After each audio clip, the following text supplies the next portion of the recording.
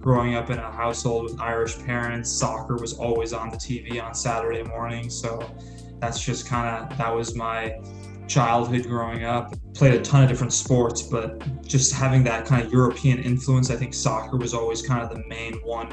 And as I kind of got into my early teen years, I kind of felt that I had a little bit of a chance to do something in the game. I think what was actually really beneficial was I had a brother who was 2 years older than me, and I was always playing on his team. So I was always kind of the young guy having to kind of scrap and claw. So I think by the time he kind of got into like high school and I started to play with people my own age, I felt like really that I had an edge over those guys.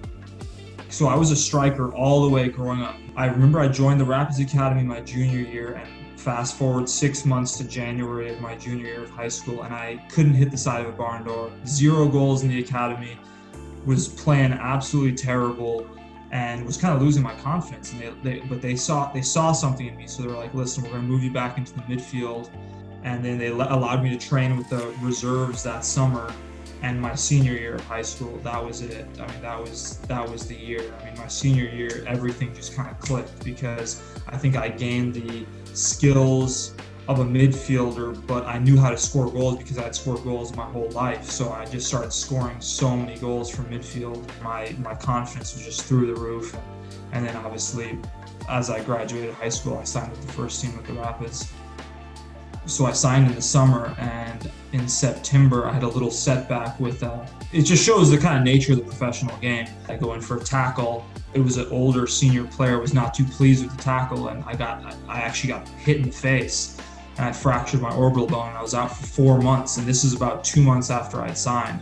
And I think the good thing about that was I was able to kind of step out and just kind of learn the ropes of how to be a professional footballer. It's 24/7. You have to eat right, you have to sleep right, you have to prepare before training, and you have to recover after training. And I was able to kind of see that, and I think that's why I was so successful the next year in 2013, because I was able to become an actual pro in that time that I was injured. Because the difference between being like a guy from high school who messes around with his friends and can still play really well, to going out on a senior level and trying to make an impact on MLS games it's night and day. And I do think when younger players are looking to make that commitment, you have to really look at where is your passion, and are you really ready to make those commitments? Because if you are, it's the best job in the world.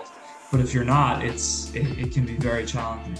I think the happiest I ever was playing soccer, I would probably have to say it was 2013, and it was my second year with the Rapids, and I was just playing the game, and I was getting picked every Saturday, and I really just had it was my breakout year, and I was just taking in the experience. And that year I got called into the national team. I went to the U20 World Cup. I went on trial with a couple teams in England, and that would be a year I would look back on and be like, I really just was kind of in the moment and just enjoying myself and not really worrying about the outside factors.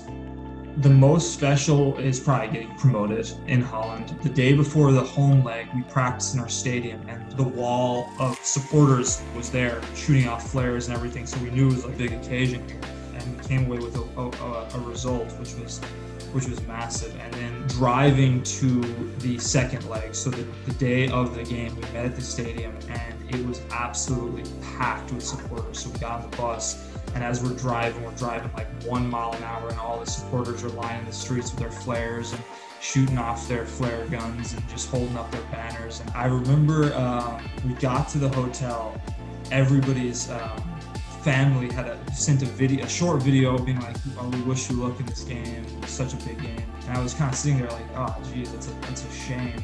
There's no way they could have reached out to my family because they're in the States. Nobody knows them." Obviously, sure enough, they had gotten a hold of my brother and my family. I mean, going out for that last game, you were just on cloud nine, just feeling like I can do anything.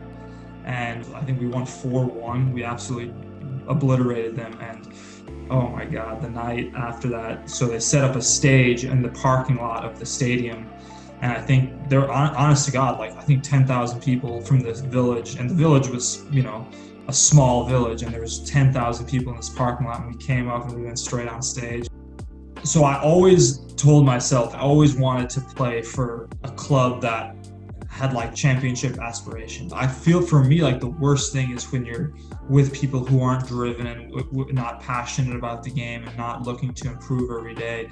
It's so hard to change a culture like that. And it was funny, like this past off season, I kind of had to put my money where my mouth is a little bit because I had some options to go back to Europe, but once the Sounders came in to give me an opportunity, for me it was like, this is your chance. Like there's no better club in the United States than the Sounders at this moment in the sense of championship caliber, getting to finals, winning trophies.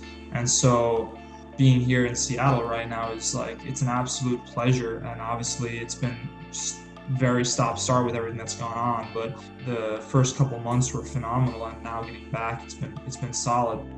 What I would tell to a young player that was trying to become a professional would be that you've got to play the long game. I think if somebody had pulled me aside when they were younger and said, like, listen, what matters is the day in, day out commitment to the process, commitment to getting better every single day, committing to getting more professional every single day. Every day you go out onto the pitch, do a little bit extra, do your extra work that you need to work on. You're obviously going to have some deficiencies in your game, work on those.